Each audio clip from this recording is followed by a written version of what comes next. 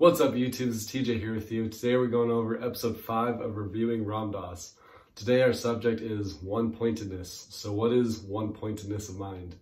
One-pointedness of mind means you bring your mind to a single point and you keep bringing your focus back over and over and over again.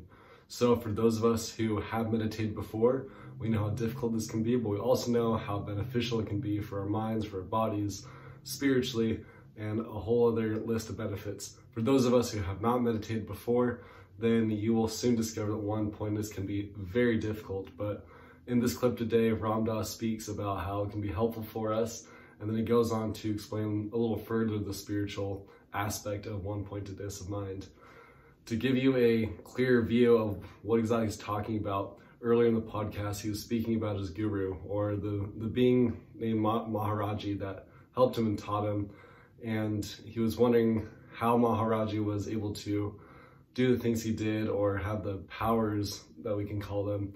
And he realized that eventually that he got to that point through what we call one-pointedness. So keeping your mind at a single point. So an example of this would be your breath.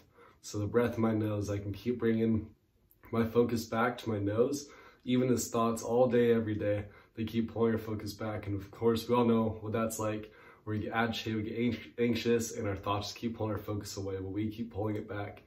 And eventually this gets easier and easier, and we're able to do this and to soothe the mind and the body and to have that one-pointedness. So I hope you guys enjoyed this clip from Ram Dass. Have a wonderful Christmas, and we'll see you. Once you've made your mind one-pointed, right, now here's the way you work. You get your mind calmer and calmer, as the Mahamudra vow says. At first, Tilopa's thing of Mahamudra, at first, the mind is like a waterfall. Your mind's going in all directions. It's like a wild, drunken monkey, Vivekananda says. It's like a monkey that is moving to begin with, that you've fed wine to, so it's drunk in addition, and it's just been bitten by a scorpion. That was Vivekananda's way of creating what the mind is like. You know, it's just jumping from thing to thing. I got an itch. I hear your word. I'm thinking about this. Gee, I wonder. Gee, it's dark. You know, like the seats are hard. I got to go to the bathroom. You know, like 10,000 things. And they just like, oh, flip, flip, flip, flip, flip, flip. It's called free association. Okay, there it all is. That's the drunken monkey. So pretty soon what you do, those are called the vrittis and the chitta. I won't get you into the terminology tonight because that's too much. It sounds like double talk. But what you do slowly is you calm down these waves until pretty soon it's just like a very fast-moving river. And the way you do that is by getting into the witness and watching it all happen. That's one way of doing it. And pretty soon as you're watching it all happen, it starts to happen less and less because you're not lost in it as much. And you sort of cease to let your mind, you've just watched it, and it sort of becomes embarrassed. It's very funny. It's like your ego gets embarrassed under the scrutiny of this thing. And then, finally, it gets just like an ocean. Your mind is perfectly calm. And you're just perfectly calm. And now, when you work on becoming one-pointed in your thinking, say you're doing tratak, which is a technique of working with a candle flame. This is one of the arms of yoga, which is pratyahara. You look at an external object. Now, most people, when they look at a candle flame, they sit down. The candle flame should be up here. It should be right above where your ajna is, the sixth chakra. You look at the candle flame and you try to make something happen. Well, already you've lost. The game is you put the candle there and you're here, and that's it. That's all you got to do. You just sit here and there's you and there's the candle. You don't look at the candle, you just be here and there's the candle being there. It's doing its thing, you're doing your thing. And you just sit there with the candle, and pretty soon all your thoughts are all around here. They're like little bugs flying in and around the candle flame. Just the candle, and I can look at the candle and I can see your glasses, and I can see your shirt, and I can see your dress.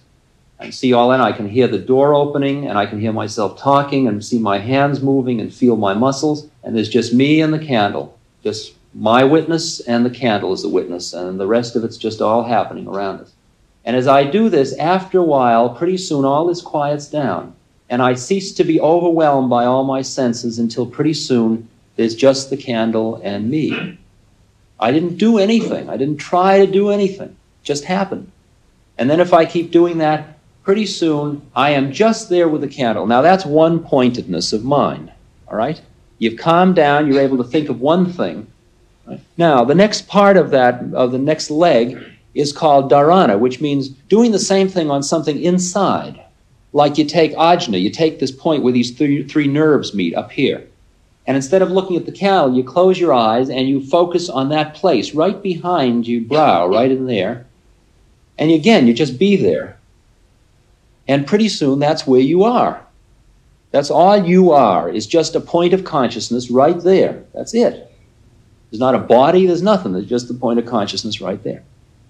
Now, when you have succeeded in doing that, you are nearly home. Then you hold it longer and longer, and it's called dhyana, and you hold it longer and longer, and you go into samadhi. Now, as you go, there are different levels of samadhi, which is this state where you've flipped over and you're just that place. That's all. You've given up everything else but that place. You're still in form, still being a candle flame.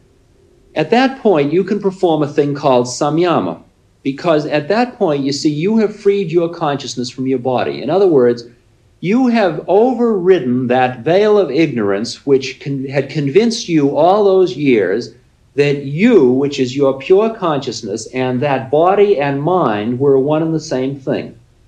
And by going down and down to that one place and then going behind, right back in there, you get to a place where you're just pure consciousness.